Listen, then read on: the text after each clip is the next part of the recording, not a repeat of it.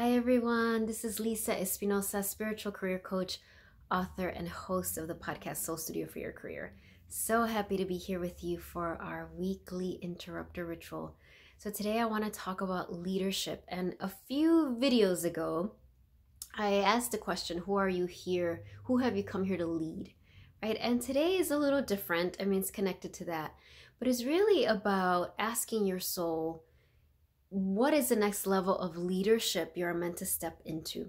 So when you think about leadership, it's really that you are at the forefront. You are a beacon of light. You are allowing yourself to be seen and to be heard and to be an example. It's not about thinking you're better than others or abusing leadership. I found as I've stepped more into leadership and as I've helped my clients and students do the same, that often they have a lot of fears and trauma around leadership. Often it stems from bosses or managers or other leaders in their lives that abuse their power.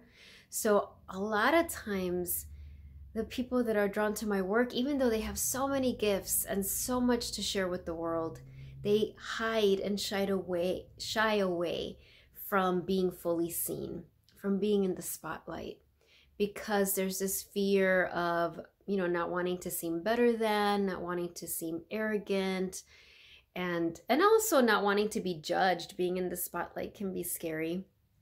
But I want to really encourage you and invite you to, as we go inside today, to ask your soul, where am I being guided to be in the spotlight, to lead, to be seen, to share your expertise, whatever that is.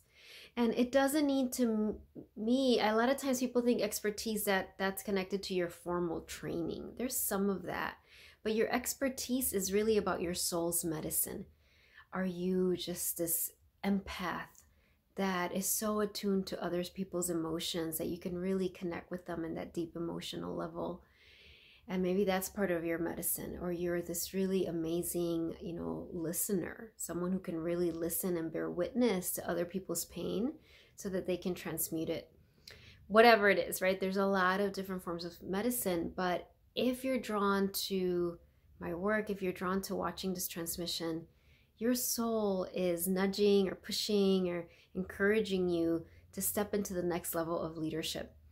And when we go inside today, when you ask your soul these questions, it's really going to be all about that. Where do you need to come out of hiding? Where is your soul saying you are ready? Be seen, lead. There are people out there waiting to be led. Again, not from a place of being better than, but just from this place of, I've walked this path before and now you can follow. I can help make your path a little easier, a little clearer, to help you to share your medicine.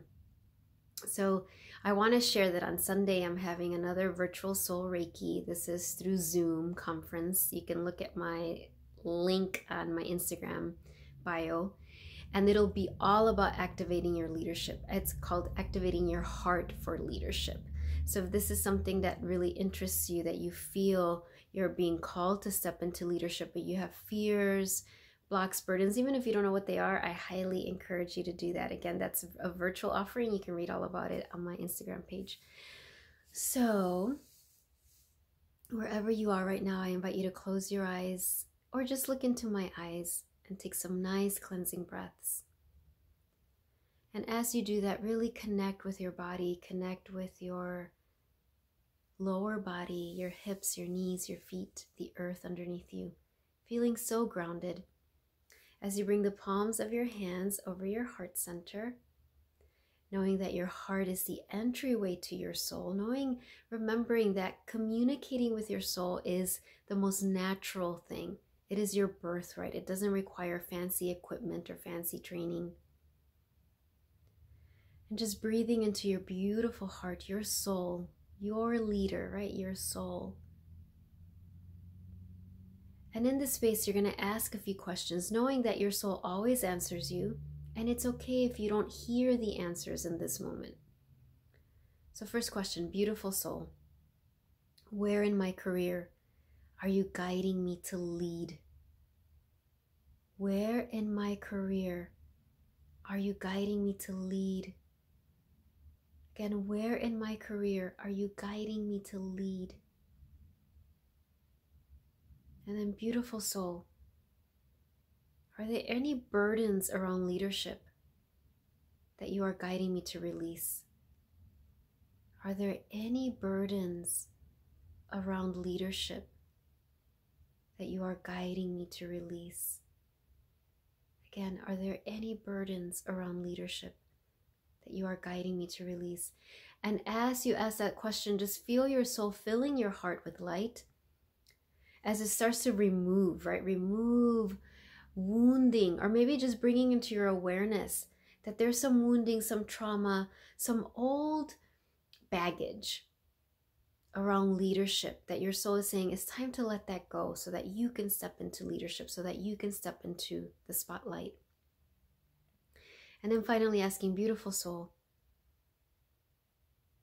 what message are you guiding me to share with those that I am called to lead? Again, what message are you guiding me to share with those that I am called to lead? Again, what message are you guiding me to share with those that I am being called to lead? And just let your heart fill with your soul's answers. Remembering your soul always, always answers you. With deep gratitude, bringing the palms of our hands together as we bow to each other and to our own beautiful heart. And we end with a namaste. Namaste, everyone. All right, so I want to pull a card for you. And again, I want to remind you that whenever you ask your soul a question, your soul always answers. But again, when you ask, sometimes your ego gets in the way. So just be open to receiving the guidance, right? This is all about leadership, about stepping into the spotlight. And if you want to receive more healing and clarity around this, I totally would love to see you on Sunday. And it's a virtual offering over Zoom. So you don't even have to be there live, but you can. It's 10 to 11 a.m. Go to my bio link and you can see it there. I think it's only $33. And you can hear it over and over and over again. And I have to say, I've done like 7 of these, and every time it's more amazing. And I'm not saying that, this arrogant way, like I'm so amazing, but it's like when we show up and we say, yes, soul, work through me, divine, work through me, miracles happen. And that's my commitment to you this year and moving forward, is to really keep saying yes to my soul.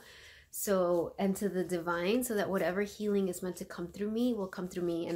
And I know that I am here to lead leaders, to help those of you, especially those of you who are highly sensitive, tender souls, who are so powerful and often just dismiss your own power because of that.